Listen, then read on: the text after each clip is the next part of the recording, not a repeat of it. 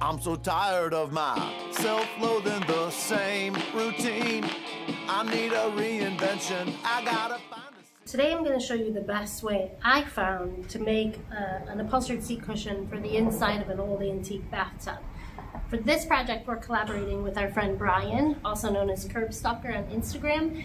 He's converting this bathtub into some seating for a local restaurant near him. So we are going to do the upholstered part. You can see he's already cut out the inside where people will move in to sit. So we are faced with a couple of challenges here. The first one is that the base of this bathtub is concave. So if we were just to make a foam cushion and put it in it, it would sink down and this curve up here would become uncomfortable seating.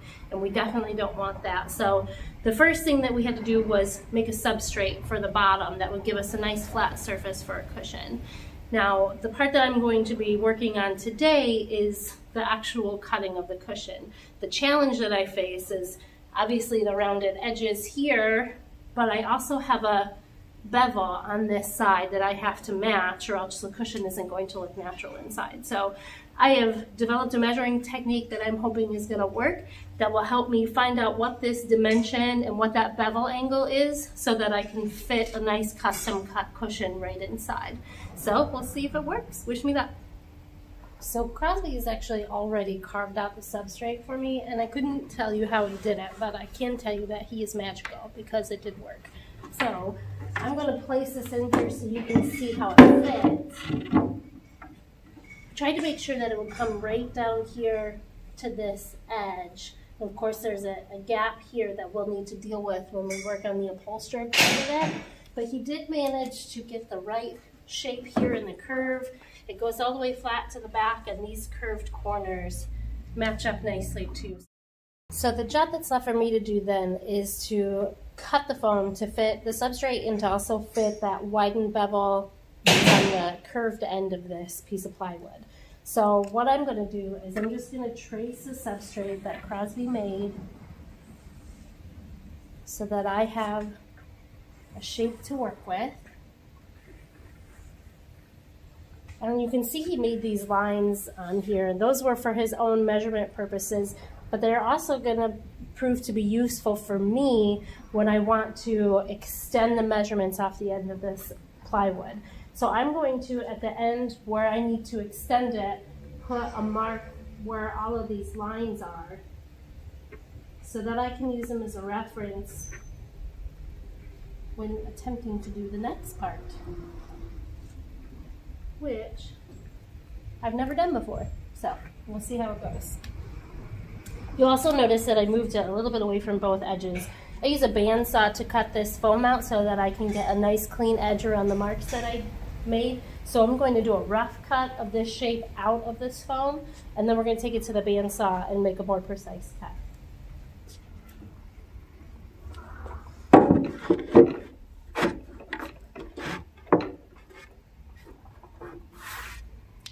So here's where it starts to get a little bit wishy-washy. I have to find a way to measure this bottom distance from this top distance at the thickness of the foam so that I can figure out what that bevel is going to be and how much longer this cushion is going to be on top. So I hacked together a little way for me to attempt to measure this out, and we're going to see if it's going to work. Crosby cut me a wood block at the thickness of the foam. So we're going to use this to gauge our height, and we're going to align it with the very edge of this wood here. Now I marked my foam with these marks already, so I'm going to measure the distance from the top of this block to the edge of the tub at these intervals and use that to mark the top of my foam so that I know exactly where to cut it. And I'm hoping that this works. Using this combination square and this block as a height guide and these lines as an edge guide, I'm going to line my combination square up with this edge of the block, push the ruler all the way to the edge, make sure that it's just touching, make sure that this block is flush with the edge on this side, The ruler is touching, and I'm going to mark where the edge of the plywood would be at this height. And it looks like we got 4 13/16. So I'm going to write that along this line. 4 13/16. I'm going to do the same for every line on this block. Had enough of my town and friends. It's time to do some living, someplace I've never been.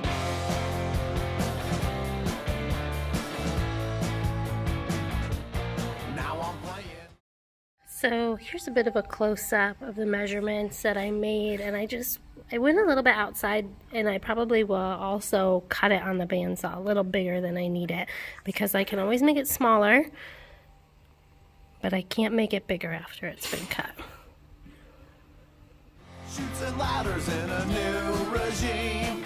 Been studying, keeping my conscience clean. I learned the rules of when and where to go. Been studying who I should get to know. And we talk about how to make a difference. We talk about changing this town. Then we talk about which party we are going to and how to make an entrance. So now what we need to do is find the angle of the bevel from the top of the edge of the seat cushion to the bottom of the seat cushion that's supposed to be flush with the substrate.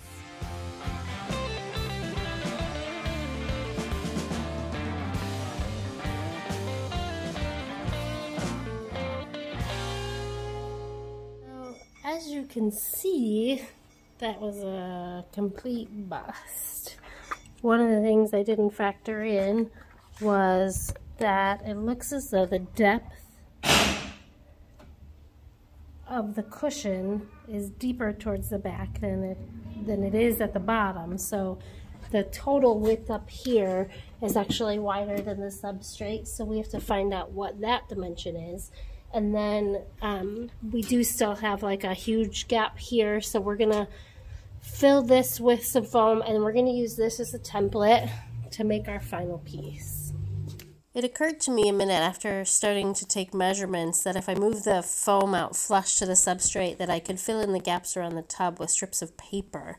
After taping it down, I'd be able to use it as a template to trace an exact shape of the top of the cushion to the tub so that it would fit more accurately. I'm so tired, it's my 5th night out in 7 days. I'm not that much for working, I find it's underpaid. I got some money set aside for drugs. Let's go and get some ponies to level out our buzz. So through some trial and error and about $450 worth of foam, we were finally able to cut this piece of foam to fit the bathtub and to match all the bevels. After we cut it, we marked the substrate with the foam so that we knew exactly where to glue it once we took the pieces out of the tub, put the glue on and put them back together. So this part was extremely important into making sure that we glued the substrate to the right spot on the foam so it would still fit in the bathtub the way it's supposed to fit. I could not be happier with the way that this fits inside this bathtub. With the batting on it, there's a nice rounded, clean feel all the way around. Looks like it was made to have foam in there. Comes out flush at the edge. Looks amazing. The last and final challenge of this project is to custom fit the pattern of the fabric to fit the cushion. You could very easily wrap and staple this cushion and fit it into the bathtub and it will look fine, but because of the rounded areas and the slopes and the unique shape, it would actually pleat and bulk up in a lot of areas and it might look a little ill-fitting when you're done. So we're going to make sure we take the time to custom fit the fabric pattern to the foam so that when we're done it looks nice and clean. I'm so tired of my self-loathing, the same routine. I need a reinvention, I gotta find a scene. Had enough of my town and friends. It's time to do some living, someplace I've never been. I have all my panels cut and I'm ready to start pinning it together to make sure that it is fit well to the foam and that I don't have to make any adjustments. But I just want to share something fun with you guys that you might not know about. So the fabric that we're using here is velvet. And velvet, when not placed in the same nap direction, actually comes across as two different colors, as you can see here. So when you are sewing a cushion together or upholstering anything with velvet, you want to make sure that your nap is all running in the same direction, because if you don't, you're going to get a two-tone effect, which is also something you can play with artistically if that's what you're into. But for the purposes of this seat, we actually want the fabric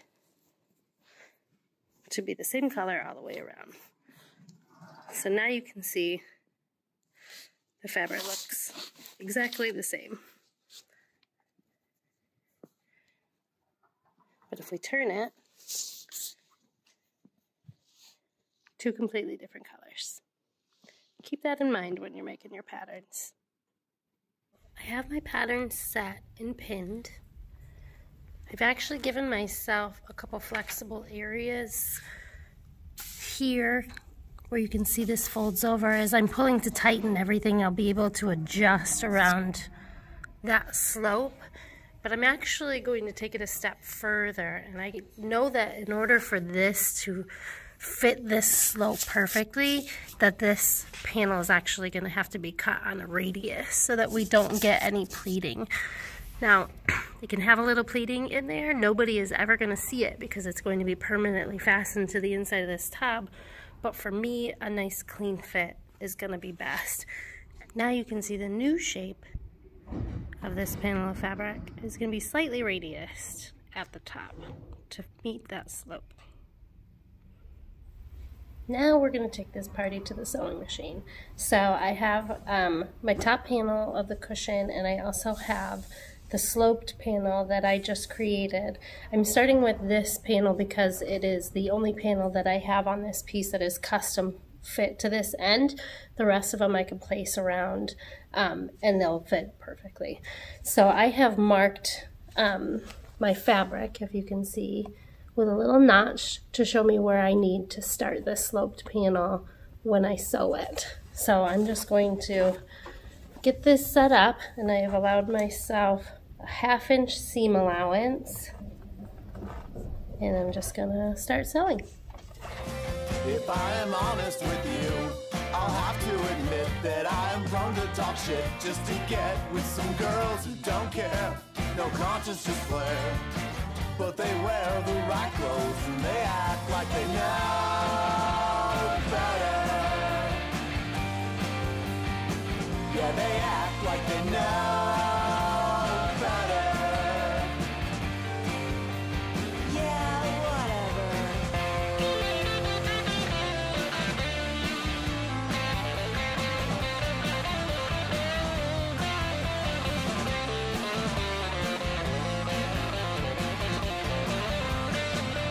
We talk about how to make a difference. We talk about changing this town.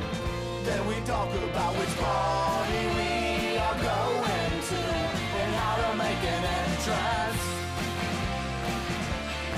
I should know better. I should know better.